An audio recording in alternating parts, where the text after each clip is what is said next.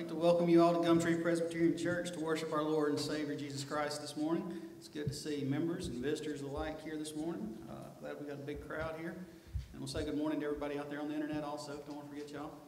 So this morning we're going to stand and worship Him by singing Come Behold the Wonders and Mysteries. So let's all stand together and worship our Savior.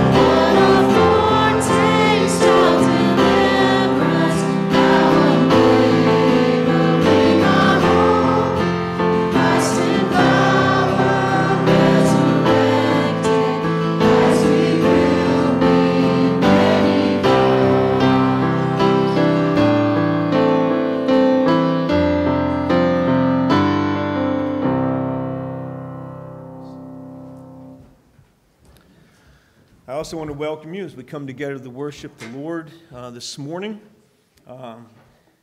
Our family has been to Pennsylvania and back this past week, and I realized that I was going to just, welcome y'all and tell you I was glad to be back, and I realized we were here last Sunday. But it seems like we've been gone a long time, but I bring you greetings from Julie's parents, and we had a great time with them, and we're reminded again, as I'm sure several of y'all that have been traveling on crowded highways, that our lives are in God's hands and God is merciful. So we're thankful for that.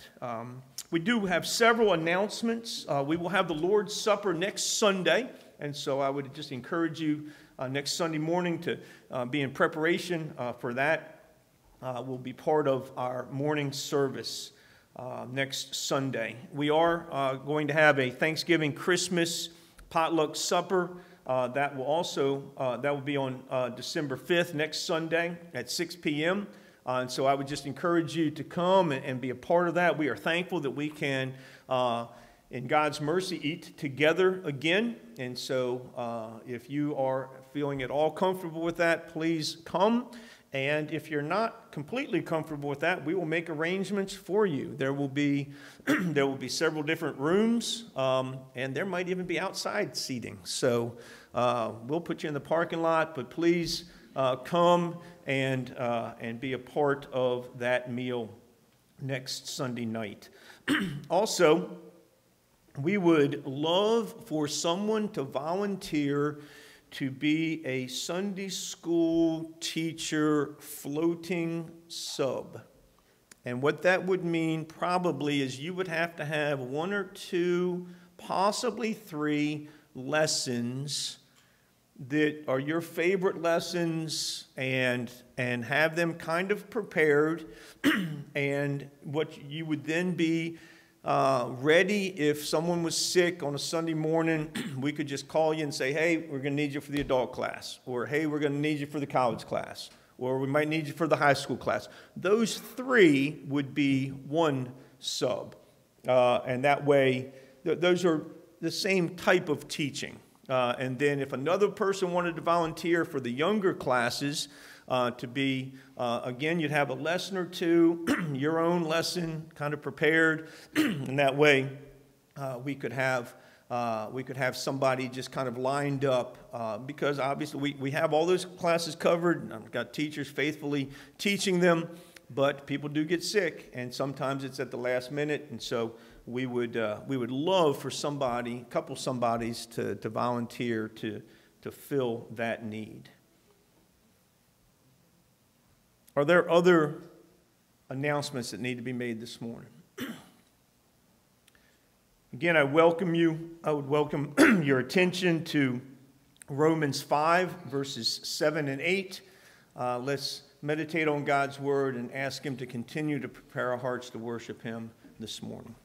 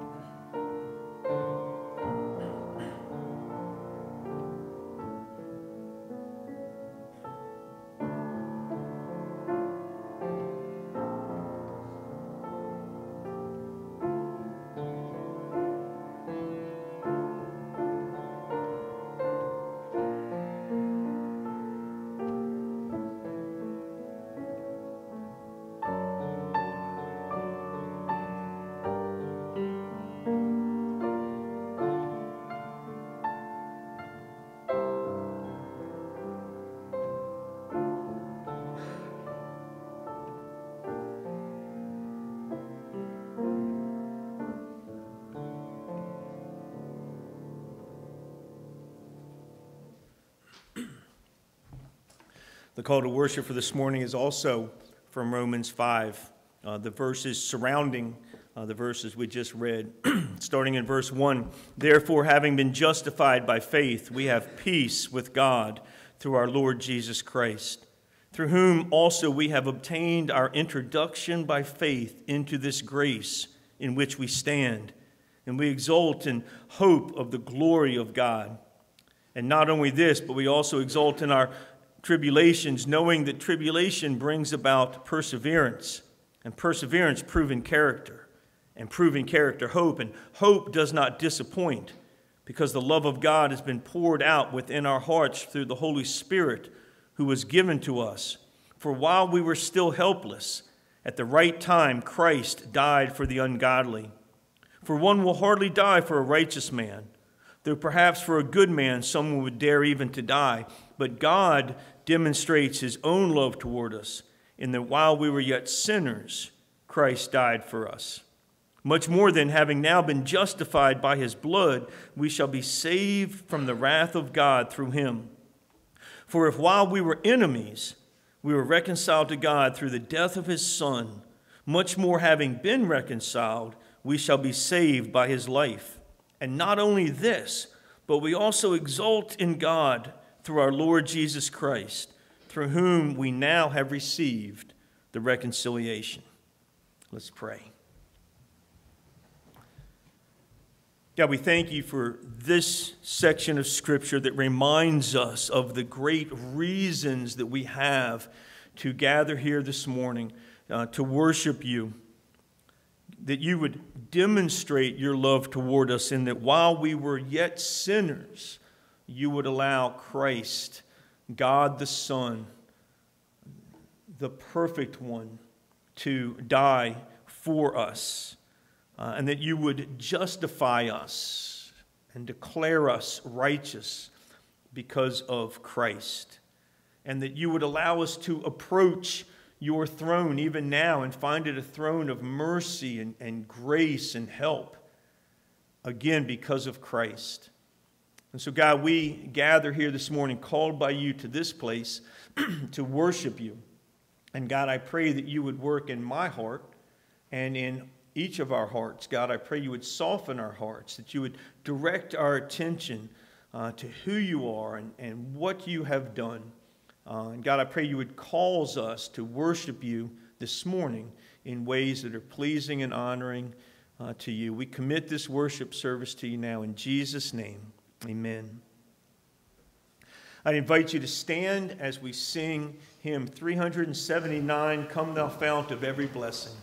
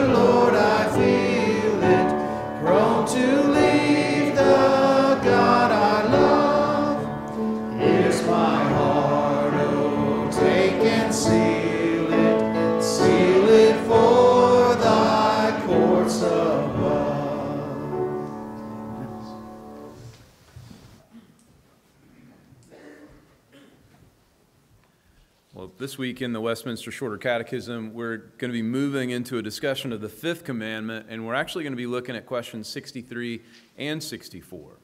So question 63 is, which is the fifth commandment? And the answer comes to us from Exodus 20 and verse 12, of course.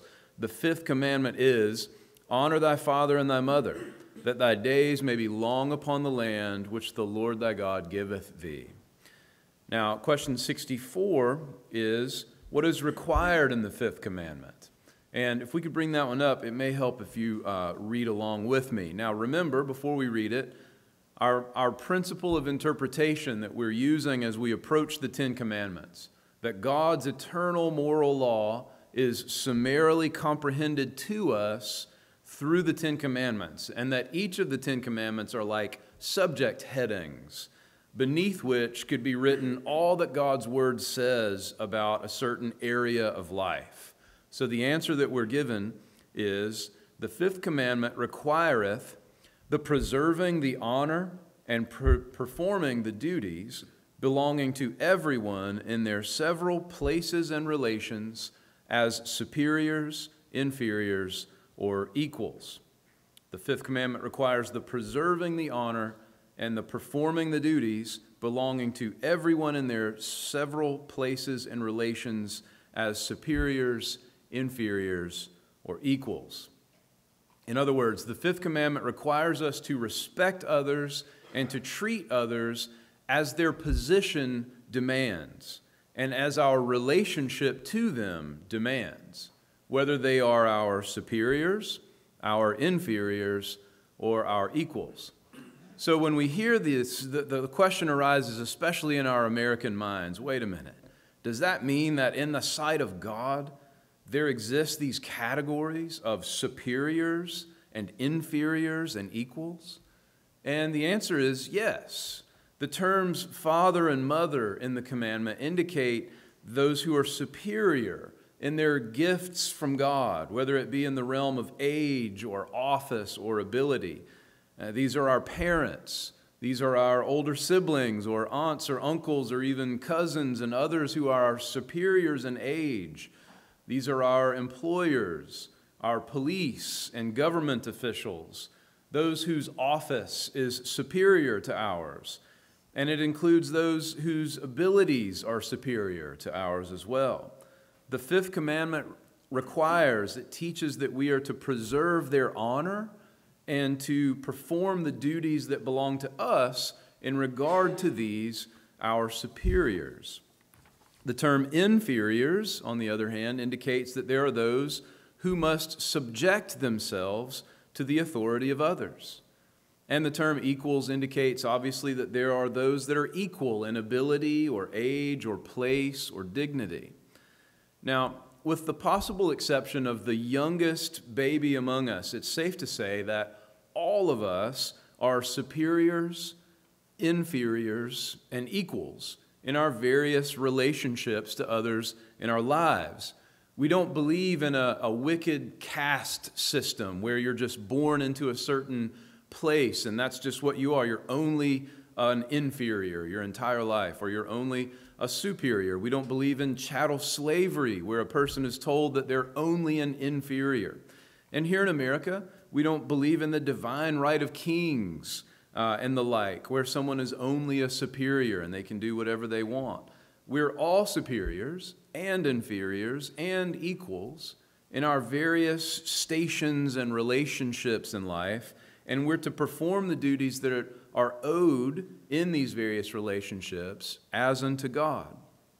Now, this extends from parents and children to husbands and wives, to employers and employees, to, as I said already, government officials and citizens, to our elders and minister in the congregation, older and younger, and on and on. We don't necessarily like this language of inferiors and superiors. We want to all be equals, right? But that isn't the way that the world is set up, and we know it. So, what are the duties that we, as inferiors, owe to our superiors? And you can think of these answers as children and parents, if you like. It certainly applies there. And to some degree, as we've seen, it applies in our relationship to our superiors and other stations in life as well. So inferiors, or children, are to honor our superiors, or parents, both inwardly and outwardly. Not just with the mouth to avoid the lash, but we should strive to honor our superiors from the heart. Now, if they are dishonorable superiors, we're to honor God by honoring them, both inwardly and outwardly. And sometimes that's the only way we can do it. Lord, I'm going to obey you by obeying this person who you have placed as my superior. How specifically? Well, we're to listen to their instructions. We're to obey their commands. We're to meekly accept their reproofs and their correction. We're to love them, and we're to care for them when it's necessary. This is what it means to honor our father and mother and our superiors in our life, so that our days may be long upon the land which the Lord our God giveth us. Now, what are the duties that parents or superiors owe to our children or our inferiors in our various stations in life? Well, we're to love them and to care for them. We're to train them in the knowledge of the Scriptures. We're to pray for them and to keep them under subjection, to encourage them with kindness and reproof, and to prepare them for the future. Do your parents or your superiors at work do all of these things? If they do, you're blessed. And if they don't, do we still owe them our honor? Yes, we do. We clearly do.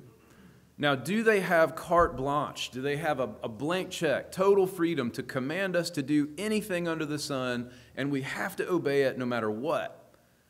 Do we owe them our obedience? Yes. To what degree? Or rather, what rule is there to measure the degree of obedience and submission that we owe to our parents and to our other superiors? Well, that rule is none other than the law of God. So whenever anything is commanded of us that is contrary to God's moral law, then the fixed rule is what Peter and John told the council in Acts chapter 4 and 5. We ought to obey God rather than man.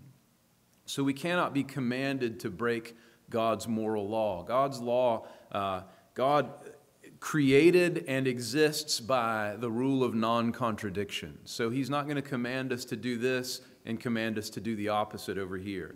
God's law will always be over the authority that we owe to men. As always, there's a lot to think about here as the moral law is broadened out week by week and shows us every area of our lives and what we are to owe to God. I've not done a good job of this, but I do intend going forward to remind us often that there has only ever been one man who has perfectly kept the Ten Commandments, and during whose entire life never failed for even one moment to love the Lord his God, his Father, with all his heart, soul, mind, and strength, and his neighbor as himself. And our hope this morning is in the true and better Adam, the fulfillment of the law that we've just sung about, the Lord Jesus Christ, and his obedience in our place. So let's say questions 63 and 64 together. I'll read the questions and then you guys can say the answers with us. So back to 63, which is the fifth commandment? The fifth commandment is, honor thy father and thy mother, that thy days may be long upon the land which the Lord thy God giveth thee. And question 64, what is required in the fifth commandment?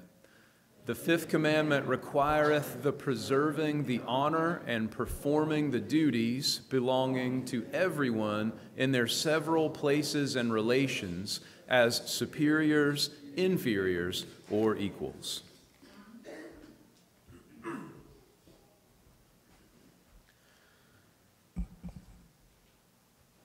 As we go to the Lord in prayer this morning, again, we are reminded that we are sinners and we break God's law by what we do and what we don't do, by what we say and what we don't say, by our thought process. And so we are thankful that there is one who has never broken God's law, who dresses us with his righteousness this morning. We do have several prayer requests, praise items. Angie Taylor's father died this past week. They will be having a private ceremony, and yet we want to pray for Angie and their family in their grief. Also, as many of you know, Nancy Knight, Sam's mom, fell yesterday. And she has broken some bones around her eye. But being Nancy, she's back home and doing fine. Other than she is very, very sore and is hurting. But we want to just thank God that God protected her and Sam, who both fell together down some steps. So I just want to thank God for his mercy to them. We also want to praise God for little Easton, who is home from the hospital after a short stay in the hospital. We want to pray for God's continued healing and strengthening of him. And we want to continue to pray for Peggy and the continued care that she has in the nursing facility where she is. So let's go to the Lord in prayer, and I want to encourage us from, again, some familiar verses from Romans chapter 7, Paul's confession of his sinfulness and his hope in Christ. So let's go to the Lord in prayer. We know that the law is spiritual, but I am of flesh, sold into bondage to sin. For what I am doing I do not understand. For I am not practicing what I would like to do, but I am doing the very thing I hate. But if I do the very thing I do not want to do, I agree with the law, confessing that the law is good.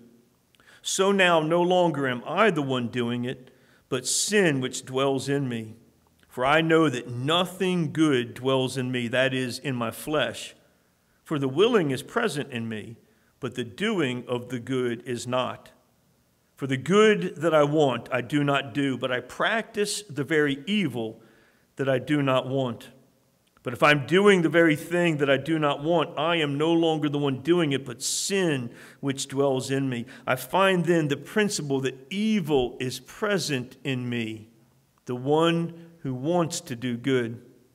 For I joyfully concur with the law of God in my inner man, but I see a different law in the members of my body, waging war against the law of my mind and making me a prisoner of the law of sin, which is in my members. Wretched man that I am, who will set me free from the body of this death? Thanks be to God through Jesus Christ our Lord. So then, on the one hand, I myself with my mind am serving the law of God, but on the other with my flesh, the law of sin. Therefore, there is now no condemnation for those who are in Christ Jesus. For the law of the Spirit of life in Christ Jesus has set you free from the law of sin and death. God, once again, we agree with Paul that the desire to please you is in us, but the doing of it is not. That there is a part of us, and sometimes a very small part of us, that wants to do right. But we are slaves to sin. And yet, thanks be to God for Jesus Christ, our Lord and Savior, who has set us free from the law of sin and death. And so, God, we confess, I confess for myself and for our church family here that we are sinners. We are sinners by nature. We are sinners in our core. And so, God, we come to you again. We thank you and praise you that there is no condemnation for us that are in Christ, because of your gracious work of redemption in our lives. And so, God, I pray for myself and for my brothers and sisters here that we would once again experience your forgiveness and cleansing. God, I pray that you would cause us to rejoice in Christ and in the forgiveness that is ours because of Christ. And so, God, we thank you. God, we do want to pray for Angie's family today and just pray that you would be a comfort to them and a strength to them. God, I pray that you would cause them to rejoice in the sure hope of eternal life in Christ. And God, we just ask for your comfort for their family. God, we do pray for Miss Nancy and just ask that you would continue to strengthen her and heal her even today. I pray she could rest well. I pray you would ease her pain. God, I thank you for sparing her from worse injury, she and Sam both. And we just thank you for your mercy there. God, we thank you for your mercy and grace to little Easton and to his family. God, I thank you that he can be home from the hospital. And I pray you'd protect him from further illness. And God, I pray you would strengthen him and just be healing him and developing him. I pray you'd be an encouragement to his family in this. God, I pray that for Anna Reese, and just ask that this recent heart procedure she had would be successful. God, I pray that you would again be strengthening her also. God, we do thank you for the good care that Peggy is receiving, and we just ask that you would continue to be merciful to her. And God, I just pray that you would draw her attention, her thoughts to you and your great love for her in Christ. And again, we pray for her family, that you would be an encouragement to them. God, we thank you for this church family. We thank you for this small part of the body of Christ that you have drawn us to, that you have drawn us together. And God, I pray that we would worship you in ways that we can't individually. And God, I pray that you would cause us to love each other and to love you. And God, I pray that you would use us as a light set right here, that you would draw many of your chosen ones to yourself through what you're doing in and through us as a church. God, we bring these requests to you because you invite us to. Because you call us to, and we thank you for being a good and gracious and loving Father. We pray these things in Jesus' name. Amen. As we continue to worship, I'd invite you to stand as we sing hymn 273, Depth of Mercy Can There Be?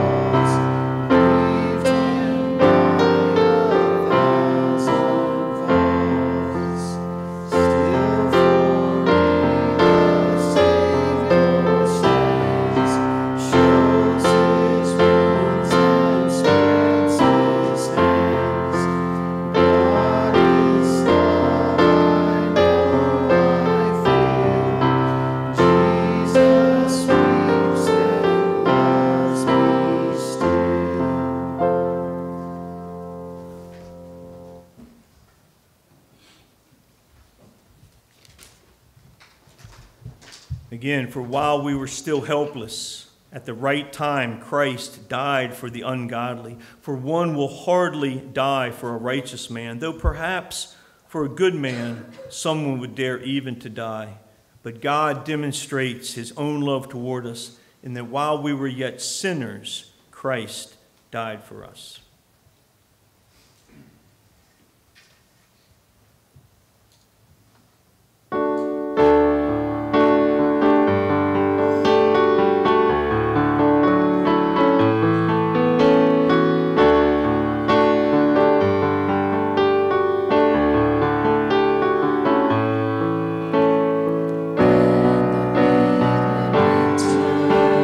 All creation knows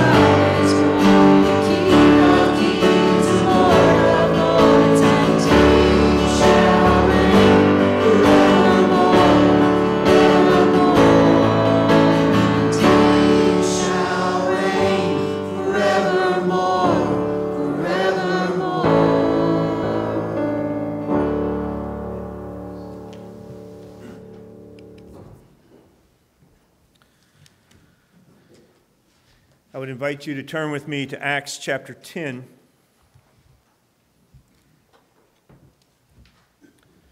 The scripture reading this morning is Acts chapter 10, verses 1 through 23.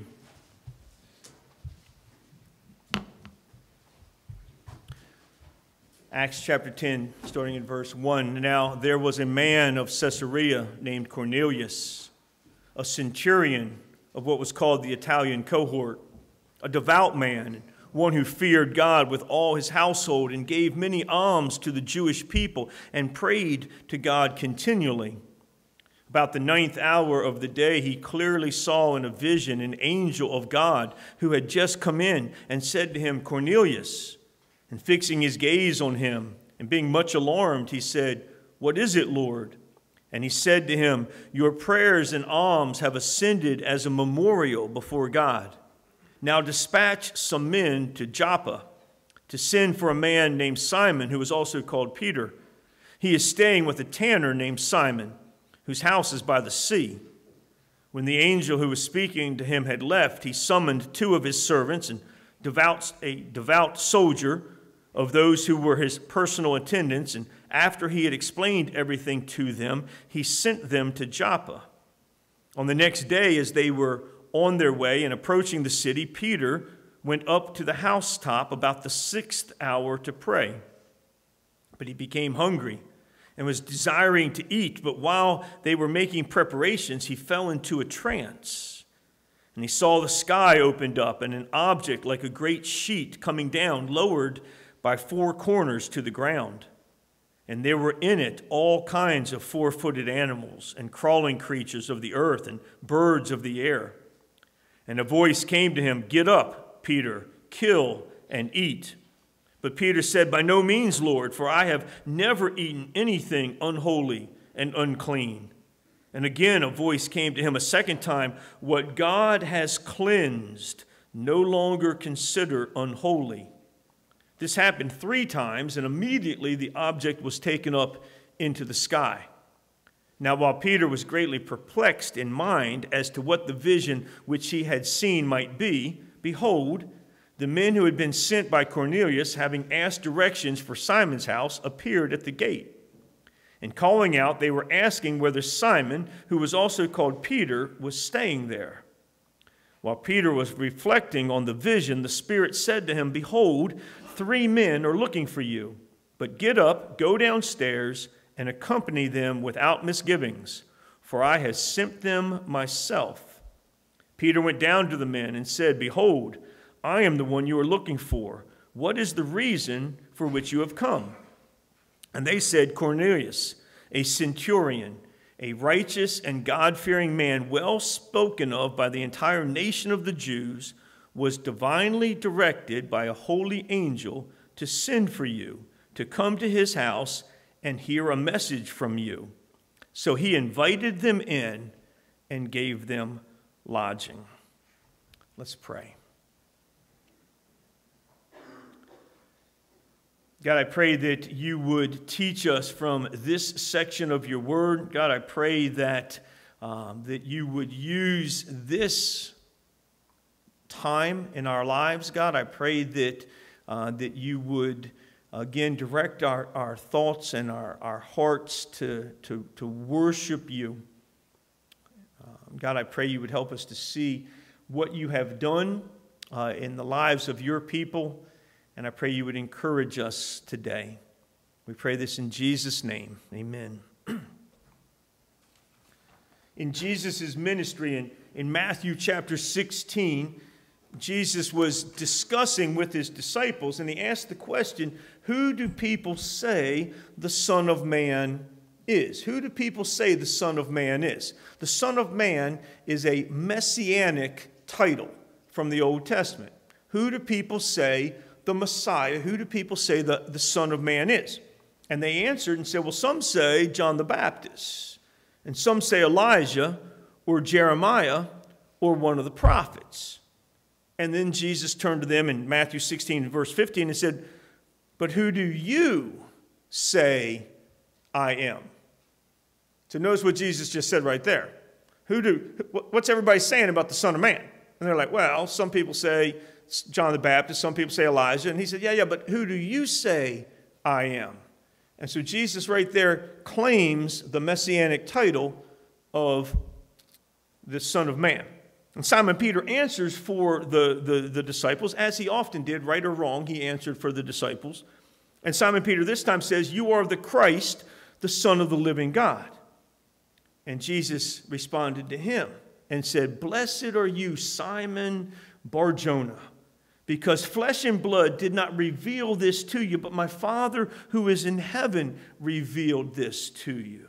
And then in the next verse he says, I say to you that you are Peter, and upon this Petra, I say to you that you are little stone, and upon this great rock I will build my church, and the gates of hell will not stand against my church.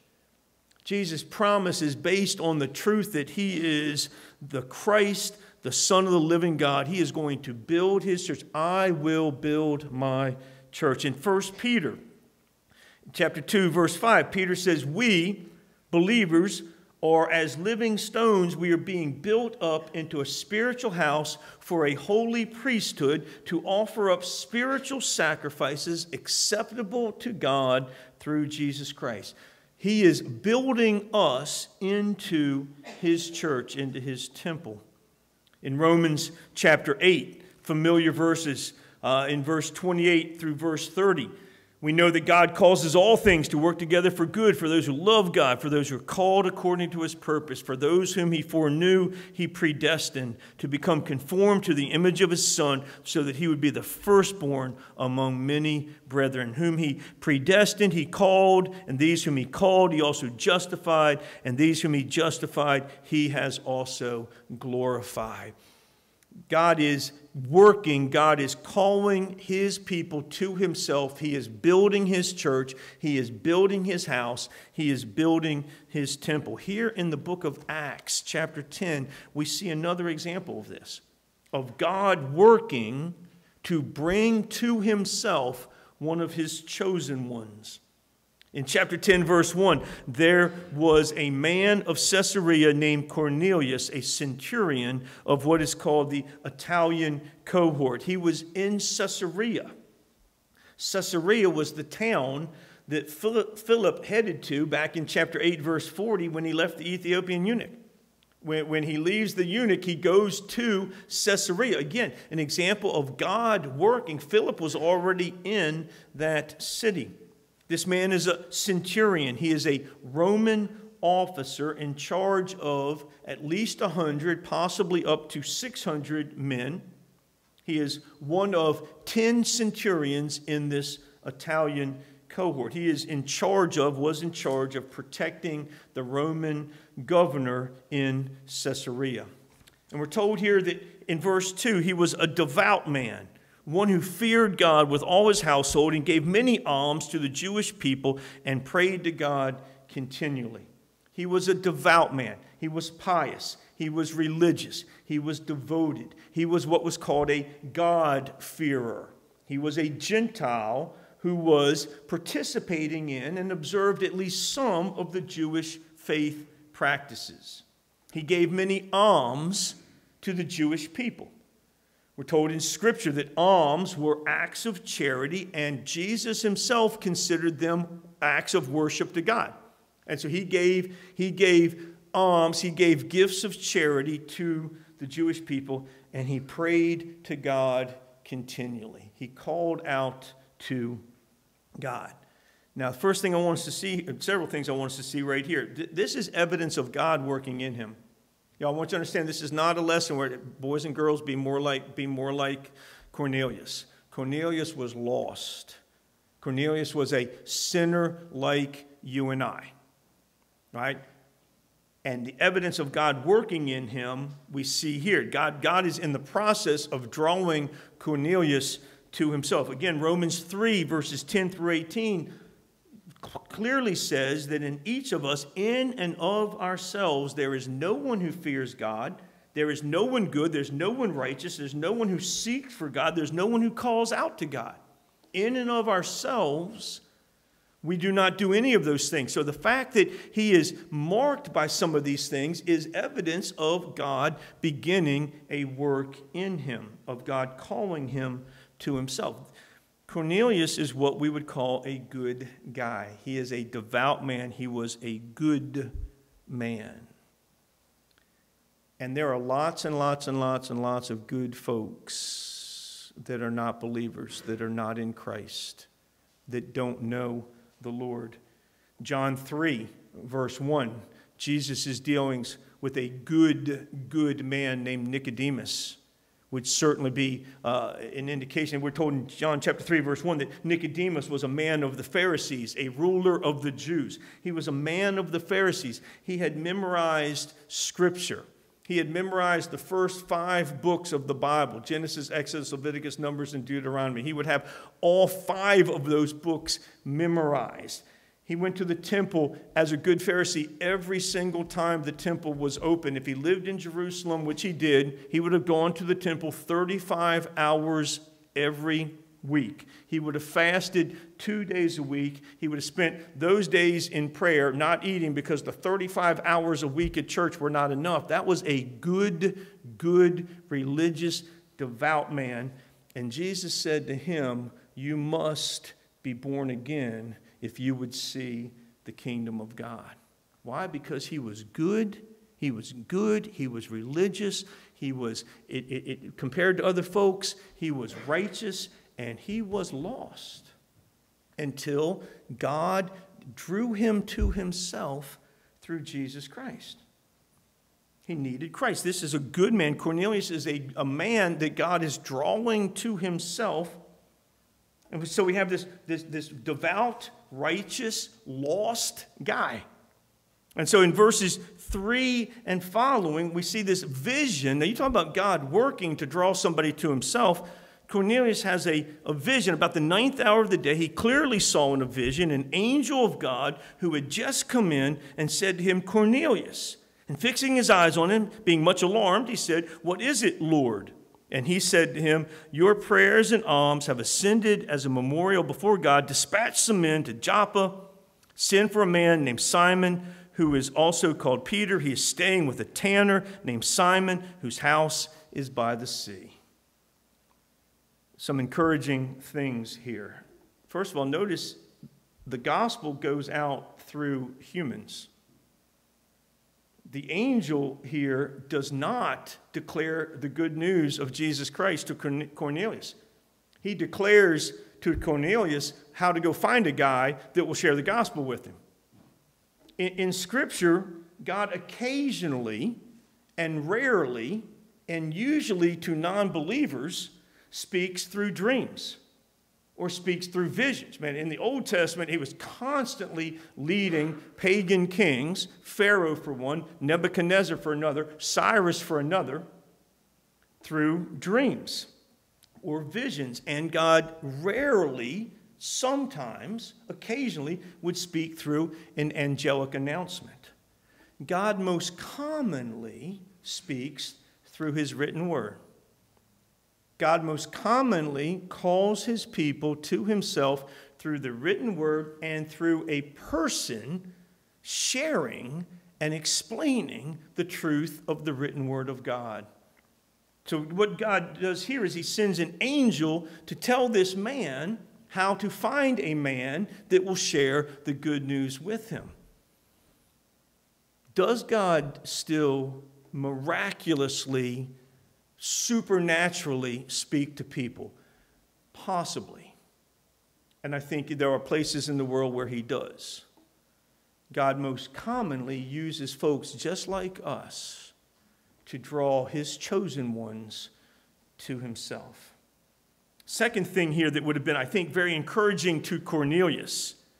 We're told here, he's told through this angel that he's looking for a man called Simon Peter, who's staying with another guy named Simon, who was a tanner. We're told here twice in this passage that Simon Peter was staying with a tanner named Simon. The tanning of skins was considered unclean work, and it was considered unclean work, listen, because it was. It was. I don't know if you've ever been around much tanning going on. I was actually talking with my brother-in-law, Gary, this past week, and he was talking about being in Morocco. And we actually asked him, what was the coolest thing you saw? And he said, well, the most vivid thing I saw was I was actually taken to a tannery.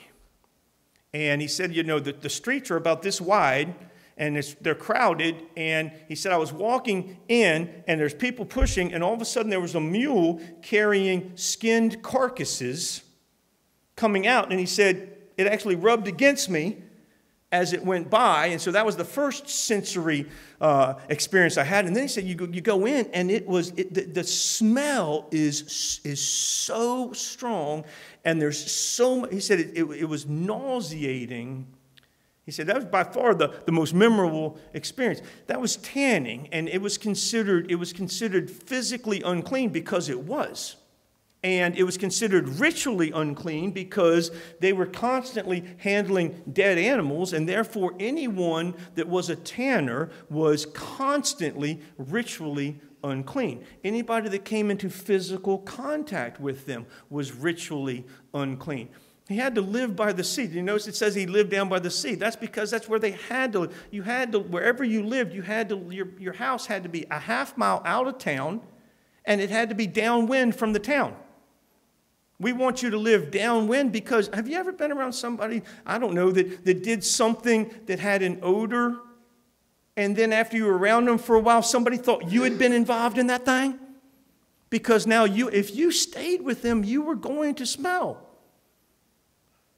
Obvious that God is working in Simon Peter, this good, righteous disciple, this good Jew that would never have been caught dead staying with a tanner. And here Simon Peter is staying with this tanner named Simon. Now, what an encouragement to Cornelius, because Cornelius, as a good God-fearer, a Roman who was involved in Jewish practices, he would have known, number one, that there's no way Simon Peter's ever going to come as a good Jew to a house of a Roman, and neither would he ever go to the house of a tanner. And so possibly, if he's willing to stay with a tanner, he'll come to my house. Possibly God has done something here that if he's willing to stay here and stink like that, he'll come over here and stink a different way. Maybe he'll come and be willing to do whatever this angel is instructing us. May God, in his mercy and grace to us, work in us and soften our hearts towards unclean folks. There are so many folks in our society that if you're like me, whether you want to or not, you look down on them. At least I'm not like so-and-so. I might do this, but I would never do that. I might be heavily involved in this, which I know is wrong, but I would never do that. May God, in his mercy, use us to share the gospel of Jesus Christ with those that are far off. Or possibly what we're seeing here, notice what the angel says to Cornelius, verse 4. He says, "What is it, Lord?" And the angel spoke and said, "Your prayers and alms have ascended as a memorial before God." This is not a lesson to learn to pray like Cornelius, because again, I think what this verse shows us is God's mercy to Cornelius. Your prayers and alms have ascended to God as a memorial, as a sacrifice. Isaiah 64:6 says, our righteousness is as filthy rags to God. We are an unclean thing to him. Again, Romans 3, there's nobody who seeks for God. There's nobody good. There's nobody righteous. There's nobody acceptable to God. So what's this angel saying? God has chosen to accept your unacceptable worship. God has chosen to be pleased with you, Cornelius, even though in your best efforts, you're not pleasing. We saw that in Genesis 15 when it says, Abraham believed the Lord and God credited it to him as righteousness. God recorded it as if it was righteousness. Abraham, for one verse, believed what God said. The very next verse, he disbelieves God. But for one verse, he believed God. He had faith in what the Lord had said. And we're told in Scripture that faith is a gift from God. So God gave him the gift of faith. And Abraham expressed that gift. And God took the gift that he had given and credited it to him as if it was his righteousness. What a great example of God's mercy here to this man. What a great example of God's mercy to us, that he would ever hear our prayers. I'm not going to ask for a show of hands. Have you ever been praying silently, maybe laying in bed? Have you ever been laying in bed, praying, and started thinking about something else completely? Have you ever done that? Let's try this. Have you ever been praying and fallen asleep in the middle of your prayers? Have you ever been doing that? You ever been praying, going? I'm not going to ask for any of you. Have you ever been praying? I said no raising of hands. Stop it. Have you ever been praying and actually thought about something you probably shouldn't have been thinking about in the middle of your prayer and thought, oh, God, please, whoa. There's nothing acceptable about us other than Christ in us and Christ covering us. Your prayers, Cornelius, have ascended to the Lord. So verse 7 and 8, Cornelius sends 3 guys to Joppa for Peter. He sends 2 of his servants. The word therefore there is 2 of his slaves, and a devout soldier who would have been a Roman, an Italian, a Roman. And he sends them to Joppa. Now, as they're being sent, Peter has this vision, and we know about this vision. As the 3 men are approaching the next day, verse 9, as they're approaching the city, Peter goes up on the housetop about noon to pray. And as he was praying, he becomes hungry. And so somebody in the house is preparing the food. And while they're preparing the food, he falls into a trance. And he has this vision of this sheet coming down out of heaven, and it's held up by the corners, and it's got all these animals in it. And here he is, he's hungry, and so God uses this vision, and God says to Peter, he hears the voice, and a voice said, "Get up, Peter, kill and eat. Get up, Peter, kill and eat. You're hungry, eat some of this meat." Verse 14. And he said, "No, Lord." Let's just stop right there. That's what's called a contradiction of terms. No, sovereign God and ruler of the universe, no. No one who's in control of all things, no. I will not do this. I have never eaten what is unholy. I have never eaten what is unclean. And the voice came to him a second time, verse 15, and said, "What God has cleansed, no longer consider unholy." The literal there is, what God has made clean, no longer, do not continue making unclean. If God has made someone clean, don't you dare consider them unclean or common, or profane, or vulgar. This happens 3 times. Now, it actually says, and the vision happened 3 times, which encourages me again about Peter. God gives him a direct command, and Peter says no. So God does the whole thing again and gives him a direct command, and Peter says no. And God does it. See, if I was God, I'd have killed Peter. If I was God, I'd have killed Cain for sure. If I was God. And 3, you talk about God's mercy to a stubborn follower of his. A lot of commentators I've read actually have some evidence to think that this voice that he heard was the voice of Jesus.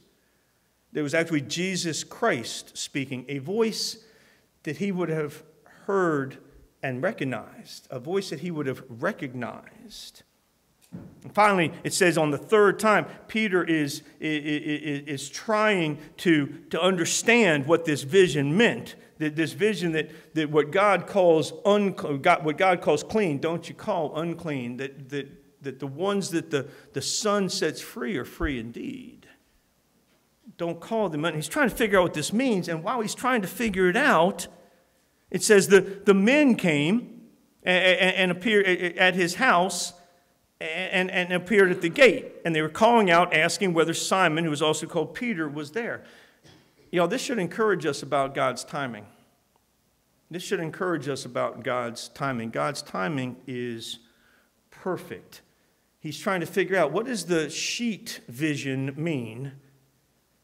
And suddenly there's 3 guys, and just in case Peter can't figure out what the sheet vision meant, then the Spirit said to him, there are 3 men outside looking for you. Go downstairs and accompany them without misgiving. I have sent them myself. I have sent them to you. Again, God's mercy. Peter asked him, verse 21, why are you here? Why have you come? And they said, Cornelius, a centurion, a God-fearer, was divinely directed by an angel to send for you. We need to hear a message. He needs to hear a message from you. Peter's response, verse 23, he invited the men and gave them lodging. Come on in, eat, stay with us. 2 slaves and a Roman soldier. Come in and stay with me. Hey guys, come on in. 2 slaves and a Roman soldier. What evidence of God working in Peter. We're going to look at the message that Peter shares because God instructed him to share it in next week's lesson. But some applications for us today.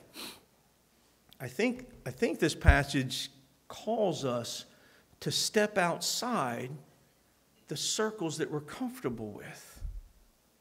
Now, the circles that I'm comfortable with look a lot like me. They're short and old. Or actually, they look a lot like you. The folks I'm comfortable with look like you. And they dress like you guys. The young people that I'm comfortable with are interested in sports. I don't understand kids that aren't interested in sports. I mean, what's wrong with you? The folks that I'm comfortable with listen to the right kind of music, and they don't listen to the wrong kind of music, because if you listen to the wrong kind of music, there's something wrong with you. The people that I'm comfortable with vote like me and honor people that vote like me. And possibly what God's calling us to here is to step beyond our pride and our prejudices, our social and economic and education and denomination and national and age and gender and race prejudices. Possibly what he's doing is calling us to share Christ. Possibly you can think of somebody already that is in your circle of contact and yet not in your circle of acquaintances or friends because they are so different.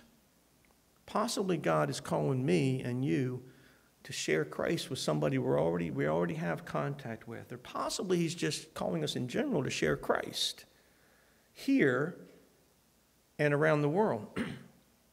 And as he calls us to those things, be encouraged that God is working and God is calling his chosen ones to himself, and God in his mercy allows us to be involved in what he's doing. We are going to win. He is going to build his church. The church is going to last forever. His church is going to last forever. The temple that he's building is going to last forever. And he's allowing us to be a part of that and a part of building that and a part of sharing Christ and drawing his chosen ones to himself. And be encouraged, God's timing is perfect. And it seems that he will bring them to us and he will bring us to them, and God will use us by his grace and his mercy in other people's lives. Let's pray. God, I thank you for Cornelius. I thank you for the way you have worked, the way you worked in this man's life, the miraculous things you did to draw this man to yourself. And God, I pray as we continue to look at your grace and mercy to him over the next couple of weeks, God, I pray that you would encourage us and that we would again see your grace and your mercy and your great work of salvation in our lives. And God, I thank you that you call us just like you called Peter, just like you called the 11, to be your witnesses, to go and make disciples of all nations. And God, I pray that you would give us eyes to see the opportunities around us. And God, again, I thank you that we can trust you, that you're sovereign, and that you're going to call your people, your sons and daughters, to yourself. And again, I thank you for giving us the joy of being a part of that. I thank you for the people you've already used in our lives to draw us to Christ. God, we praise you this morning. In Jesus' name, amen. As we continue to worship this morning, I'd invite you to stand. We're going to sing hymn 275, Amazing Grace.